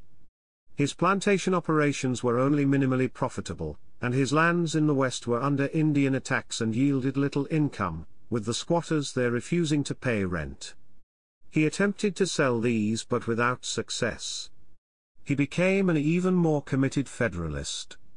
He vocally supported the Alien and Sedition Acts and convinced Federalist John Marshall to run for Congress to weaken the Jeffersonian hold on Virginia. Washington grew restless in retirement, prompted by tensions with France, and he wrote to Secretary of War James McHenry offering to organize President Adams' army. In a continuation of the French Revolutionary Wars, French privateers began seizing American ships in 1798, and relations deteriorated with France and led to the Quasi-War. Without consulting Washington, Adams nominated him for a lieutenant general commission on July 4, 1798, and the position of commander-in-chief of the armies. Washington chose to accept, replacing James Wilkinson, and he served as the commanding general from July 13, 1798 until his death 17 months later. He participated in planning for a provisional army, but he avoided involvement in details. In advising McHenry of potential officers for the army, he appeared to make a complete break with Jefferson's Democratic Republicans. You could as soon scrub the blackamoor white, as to change the principles of a professed Democrat, and that he will leave nothing unattempted to overturn the government of this country. Washington delegated the active leadership of the army to Hamilton, a major general. No army invaded the United States during this period, and Washington did not assume a field command. Washington was thought to be rich because of the well-known glorified facade of wealth and grandeur at Mount Vernon, but nearly all his wealth was in the form of land and slaves rather than ready cash. To supplement his income, he erected a distillery for substantial whiskey production. Historians estimate that the estate was worth about $1 million in 1799 dollars, equivalent to $15,065,000 in 2019. He bought land parcels to spur development around the new federal city that was named in his honor, and he sold individual lots to middle-income investors rather than multiple lots to large investors, believing they would more likely commit to making improvements. Chapter 8, Section 1. Final Days and Death. On December 12, 1799, Washington inspected his farms on horseback in snow and sleet. He returned home late for dinner but refused to change out of his wet clothes, not wanting to keep his guests waiting. He had a sore throat the following day but again went out in freezing, snowy weather to mark trees for cutting. That evening, he complained of chest congestion, but was still cheerful. On Saturday, he awoke to an inflamed throat and difficulty breathing, so he ordered estate overseer George Rawlins to remove nearly a pint of his bloodletting being a common practice of the time. His family summoned doctors James Crack, Gustavus Richard Brown, and Elisha C. Dick. Dr. Brown thought Washington had quinsy, Dr. Dick thought the condition was a more serious violent inflammation of the throat. They continued the process of bloodletting to approximately 5 pints, and Washington's condition deteriorated further. Dr. Dick proposed a tracheotomy, but the others were not familiar with that procedure and therefore disapproved. Washington instructed Brown and Dick to leave the room, while he assured Crack, "Doctor, I die hard, but I am not afraid to go." Washington's death came more swiftly than expected. On his deathbed, he instructed his private secretary Tobias Lear to wait 3 days before his burial, out of fear of being entombed alive. According to Lear, he died peacefully between 10 and 11 p.m. on December 14, 1799, with Martha seated at the foot of his bed. His last words were "'Tis well," from his conversation with Lear about his burial. He was 67. Congress immediately adjourned for the day upon news of Washington's death, and the Speaker's chair was shrouded in black the next morning. The funeral was held 4 days after his death on December 18, 1799, at Mount Vernon, where his body was interred. Cavalry and foot soldiers led the procession, and 6 colonels served as the pallbearers. The Mount Vernon funeral service was restricted mostly to family and friends. Reverend Thomas Davis read the funeral service by the vault with a brief address, followed by a ceremony performed by various members of Washington's Masonic Lodge in Alexandria, Virginia. Congress chose Lighthorse Harry Lee to deliver the eulogy. Word of his death traveled slowly, church bells rang in the cities, and many places of business closed. People worldwide admired Washington and were saddened by his death, and memorial processions were held in major cities of the United States. Martha wore a black mourning cape for 1 year, and she burned their correspondence to protect their privacy. Only 5 letters between the couple are known to have survived, 2 from Martha to George and 3 from him to her. The diagnosis of Washington's illness and the immediate cause of his death have been subjects of debate since the day he died. The published account of Doctors Crack and Brown stated that his symptoms had been consistent with synanche trachealis, a term of that period used to describe severe inflammation of the upper windpipe, including quinsy. Accusations have persisted since Washington's death concerning medical malpractice, with some believing he had been bled to death. Various modern medical authors have speculated that he died from a severe case of epiglottitis complicated by the given treatments, most notably the massive blood loss which almost certainly caused hypovolemic shock. Chapter 8, Burial, Net Worth, and Aftermath. Washington was buried in the old Washington family vault at Mount Vernon, situated on a grassy slope overspread with willow, juniper, cypress, and chestnut trees. It contained the remains of his brother Lawrence and other family members, but the decrepit brick vault was in need of repair, prompting Washington to leave instructions in his will for the construction of a new vault. Washington's estate at the time of his death was worth an estimated $780,000 in 1799, approximately equivalent to $14.3 million in 2010. Washington's peak net worth was $587.0 million, including his 300 slaves. In 1830, a disgruntled ex-employee of the estate attempted to steal what he thought was Washington's skull, prompting the construction of a more secure vault. The next year, the new vault was constructed at Mount Vernon to receive the remains of George and Martha, and other relatives. In 1832, a joint congressional committee debated moving his body from Mount Vernon to a crypt in the Capitol. The crypt had been built by architect Charles Bulfinch in the 1820s during the reconstruction of the burned-out Capitol, after the burning of Washington by the British during the War of 1812. Southern opposition was intense. Antagonized by an ever-growing rift between North and South, many were concerned that Washington's remains could end up on a shore foreign to his native soil if the country became divided, and Washington's remains stayed in Mount Vernon. On October 7, 1837, Washington's remains were placed, still in the original lead coffin, within a marble sarcophagus designed by William Strickland and constructed by John Struthers earlier that year. The sarcophagus was sealed and encased with planks, and an outer vault was constructed around it. The outer vault has the sarcophagi of both George and Martha Washington, the inner vault has the remains of other Washington family members and relatives. Chapter 9, Personal Life. Washington was somewhat reserved in personality, but he generally had a strong presence among others. He made speeches and announcements when required, but he was not a noted orator or debater. He was taller than most of his contemporaries. Accounts of his height vary from 6 feet to 6 feet 3.5 in tall. He weighed between 210 to 220 pounds as an adult, and he was known for his great strength. He had grey-blue eyes and reddish-brown hair which he wore powdered in the fashion of the day. He had a rugged and dominating presence, which garnered respect from his male peers. Washington suffered frequently from severe tooth decay and ultimately lost all his teeth but one.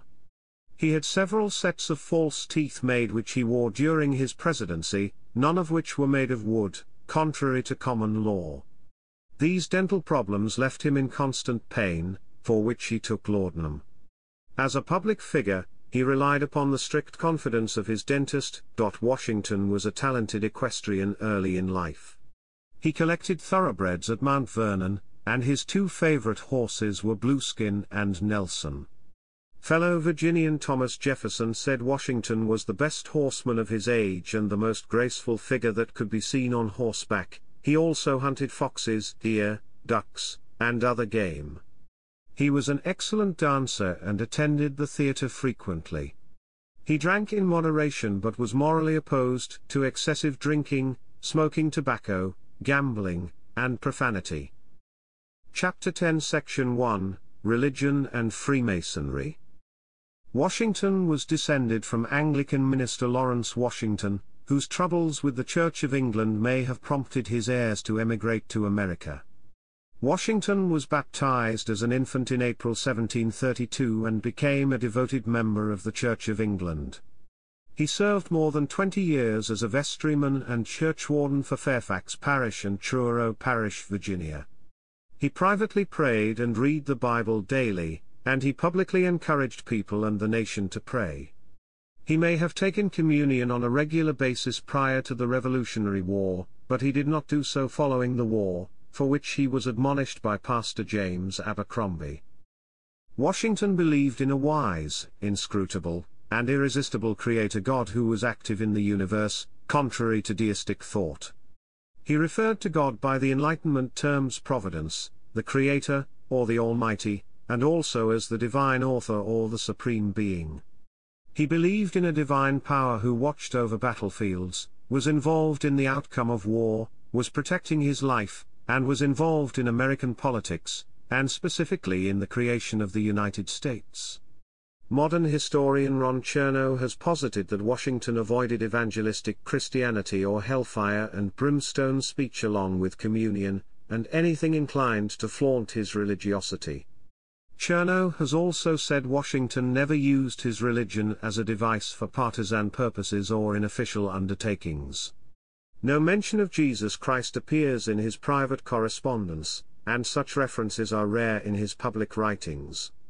He frequently quoted from the Bible or paraphrased it, and often referred to the Anglican Book of Common Prayer. There is debate on whether he is best classed as a Christian or a theistic rationalist, or both. Washington emphasized religious toleration in a nation with numerous denominations and religions. He publicly attended services of different Christian denominations and prohibited anti-Catholic celebrations in the army. He engaged workers at Mount Vernon without regard for religious belief or affiliation. While president, he acknowledged major religious sects and gave speeches on religious toleration. He was distinctly rooted in the ideas, values, and modes of thinking of the Enlightenment, but he harbored no contempt of organized Christianity and its clergy, being no bigot myself to any mode of worship. In 1793, speaking to members of the new church in Baltimore, Washington proclaimed, "We have abundant reason to rejoice that in this land the light of truth and reason has triumphed over the power of bigotry and superstition." Freemasonry was a widely accepted institution in the late 18th century, known for advocating moral teachings. Washington was attracted to the Masons' dedication to the Enlightenment principles of rationality, reason, and brotherhood. The American Masonic lodges did not share the anti-clerical perspective of the controversial European lodges. A Masonic lodge was established in Fredericksburg in September 1752, and Washington was initiated 2 months later at the age of 20 as one of its first entered apprentices. Within a year, he progressed through its ranks to become a Master Mason. Washington had a high regard for the Masonic order, but his personal lodge attendance was sporadic.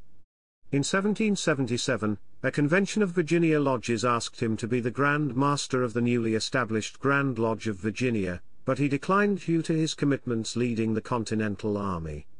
After 1782, he corresponded frequently with Masonic lodges and members, and he was listed as Master in the Virginia Charter of Alexandria Lodge No. 22 in 1788. Chapter 10, Slavery. In Washington's lifetime, slavery was deeply ingrained in the economic and social fabric of Virginia. Washington owned and worked African slaves his entire adult life. He acquired them through inheritance, gained control of 84 dour slaves on his marriage to Martha and purchased at least 71 slaves between 1752 and 1773. His early views on slavery were no different from any Virginia planter of the time. He demonstrated no moral qualms about the institution and referred to his slaves as a species of property. From the 1760s his attitudes underwent a slow evolution. The first doubts were prompted by his transition from tobacco to grain crops, which left him with a costly surplus of slaves, causing him to question the economic efficiency of the system. His growing disillusionment with the institution was spurred by the principles of the American Revolution and revolutionary friends, such as Lafayette and Hamilton. Most historians agree the Revolution was central to the evolution of Washington's attitudes on slavery. After 1783, Kenneth Morgan writes, began to express inattentions about the problem of slavery more frequently, though always in private. The many contemporary reports of slave treatment at Mount Vernon are varied and conflicting.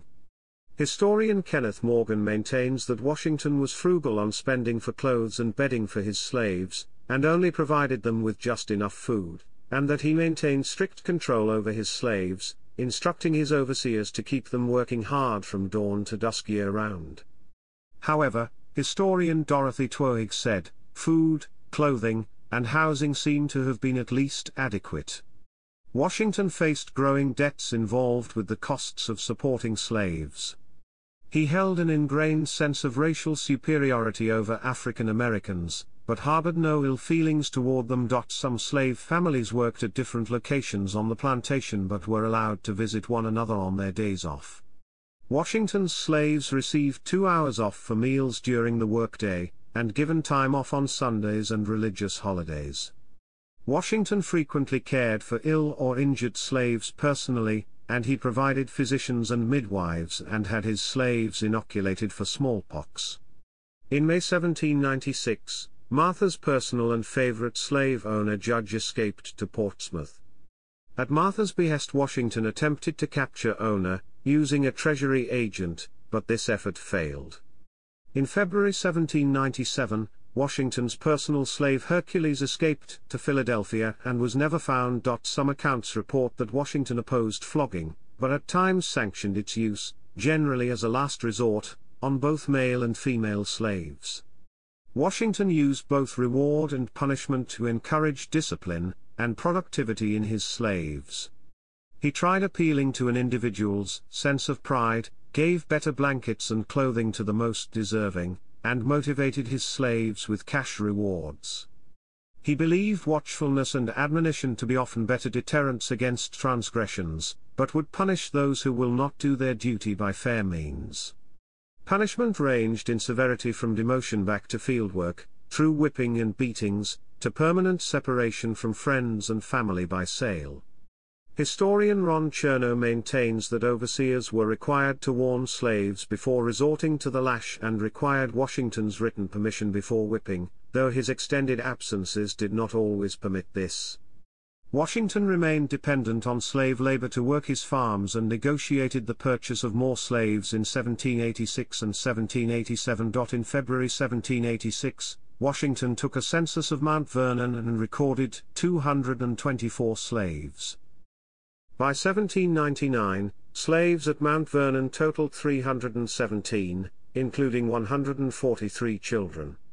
Washington owned 124 slaves, leased 40, and held 153 for his wife's dower interest. Washington supported many slaves who were too young or too old to work, greatly increasing Mount Vernon's slave population and causing the plantation to operate at a loss. Chapter 11, Section 1, Abolition and Emancipation. Based on his letters, diary, documents, accounts from colleagues, employees, friends and visitors, Washington slowly developed a cautious sympathy toward abolitionism that eventually ended with the emancipation of his own slaves. As president, he kept publicly silent on slavery, believing it was a nationally divisive issue that could destroy the Union. In a 1778 letter to Lund, Washington, he made clear his desire to get quit of Negroes when discussing the exchange of slaves for land he wanted to buy. The next year, he stated his intention not to separate families as a result of a change of masters. During the 1780s, Washington privately expressed his support for gradual emancipation of slaves. Between 1783 and 1786 he gave moral support to a plan proposed by Lafayette to purchase land and free slaves to work on it, but declined to participate in the experiment. Washington privately expressed support for emancipation to prominent Methodists Thomas Coke and Francis Acebury in 1785, but declined to sign their petition. In personal correspondence the next year, he made clear his desire to see the institution of slavery ended by a gradual legislative process, a view that correlated with the mainstream anti-slavery literature published in the 1780s that Washington possessed. He significantly reduced his purchases of slaves after the war, but continued to acquire them in small numbers. In 1788, Washington declined a suggestion from a leading French abolitionist, Jacques Brissot, to establish an abolitionist society in Virginia, stating that although he supported the idea, the time was not yet right to confront the issue. The historian Henry Wiencheck believes, based on a remark that appears in the notebook of his biographer David Humphreys, that Washington considered making a public statement by freeing his slaves on the eve of his presidency in 1789. The historian Philip D. Morgan disagrees, believing the remark was a private expression of remorse at his inability to free his slaves. Other historians agree with Morgan that Washington was determined not to risk national unity over an issue as divisive as slavery. Washington never responded to any of the anti-slavery petitions he received, and the subject was not mentioned in either his last address to Congress or his farewell address. The first clear indication that Washington was seriously intending to free his own slaves appears in a letter written to his secretary, Tobias Lear, in 1794. Washington instructed Lear to find buyers for his land in Western Virginia, explaining in a private coda that he was doing so to liberate a certain species of property which I possess, very repugnantly to my own feelings. The plan, along with others Washington considered in 1795 and 1796, could not be realized because of his failure to find buyers for his land, his reluctance to break up slave families, and the refusal of the Custis heirs to help prevent such separations by freeing their dower slaves at the same time. On July 9, 1799, Washington finished making his last will. The longest provision concerned slavery. All his slaves were to be freed after the death of his wife Martha. Washington said he did not free them immediately because his slaves intermarried with his wife's dower slaves. He forbade their sale or transportation out of Virginia.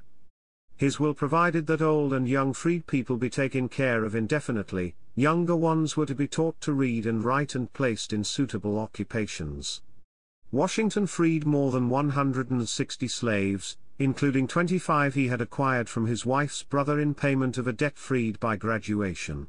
He was among the few large slave-holding Virginians during the Revolutionary era, who emancipated their slaves. On January 1, 1801, 1 year after George Washington's death, Martha Washington signed an order freeing his slaves. Many of them, having never strayed far from Mount Vernon, were naturally reluctant to try their luck elsewhere. Others refused to abandon spouses or children still held as dower slaves and also stayed with or near Martha. Following George Washington's instructions in his will, funds were used to feed and clothe the young, aged, and sickly slaves until the early 1830s. Chapter 11: Historical Reputation and Legacy. Washington's legacy endures as one of the most influential in American history, since he served as Commander-in-Chief of the Continental Army, a hero of the Revolution, and the first President of the United States. Various historians maintain that he also was a dominant factor in America's founding, the Revolutionary War, and the Constitutional Convention. Revolutionary War comrade Lighthorse Harry Lee eulogized him as first in war, first in peace, and first in the hearts of his countrymen. Lee's words became the hallmark by which Washington's reputation was impressed upon the American memory, with some biographers regarding him as the great exemplar of republicanism. He set many precedents for the national government and the presidency in particular, and he was called the father of his country as early as 1778. In 1885, Congress proclaimed Washington's birthday to be a federal holiday. 20th-century biographer Douglas Southall Freeman concluded, "The great big thing stamped across that man is character." Modern historian David Hackett Fisher has expanded upon Freeman's assessment, defining Washington's character as integrity, self-discipline, courage, absolute honesty, resolve, and decision, but also forbearance, decency, and respect for others. Washington became an international symbol for liberation and nationalism, as the leader of the first successful revolution against a colonial empire. The Federalists made him the symbol of their party, but the Jeffersonians continued to distrust his influence for many years, and delayed building the Washington Monument. Washington was elected a member of the American Academy of Arts and Sciences on January 31, 1781, before he had even begun his presidency. He was posthumously appointed to the grade of General of the Armies of the United States during the United States bicentennial to ensure he would never be outranked. This was accomplished by the Congressional Joint Resolution Public Law 94-479 passed on January 19, 1976, with an effective appointment date of July 4, 1976. Parson Weems wrote a hagiographic biography in 1809 to honor Washington. Historian Ron Chernow maintains that Weems attempted to humanize Washington, making him look less stern, and to inspire patriotism and morality and to foster enduring myths, such as Washington's refusal to lie about damaging his father's cherry tree. Weems' accounts have never been proven or disproven.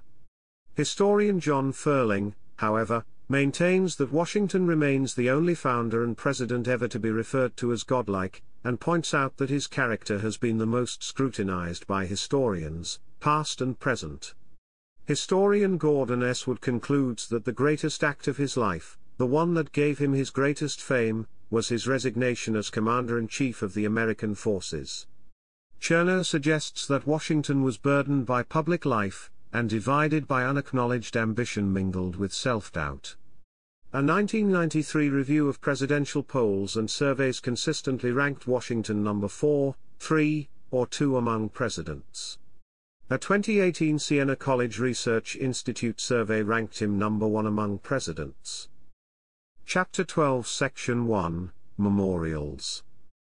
Jarrett Sparks began collecting and publishing Washington's documentary record in the 1830s in Life and Writings of George Washington. The Writings of George Washington from the original manuscript sources, 1745 to 1799, is a 39-volume set edited by John Clement Fitzpatrick, who was commissioned by the George Washington Bicentennial Commission. It contains more than 17,000 letters and documents and is available online from the University of Virginia. Chapter 12 Section 2 Subsection 1, Universities. Numerous universities, including George Washington University and Washington University in St. Louis, were named in honor of Washington. Chapter 12 Section 2 Subsection 2, Places and Monuments. Many places and monuments have been named in honor of Washington, most notably the nation's capital Washington, D.C. The state of Washington is the only state to be named after a president. Chapter 12 Section 2 Subsection 3, Currency and Postage. George Washington appears on contemporary U.S. currency, including the $1 bill and the quarter-dollar coin. Washington and Benjamin Franklin appeared on the nation's first postage stamps in 1847. Washington has since appeared on many postage issues, more than any other person.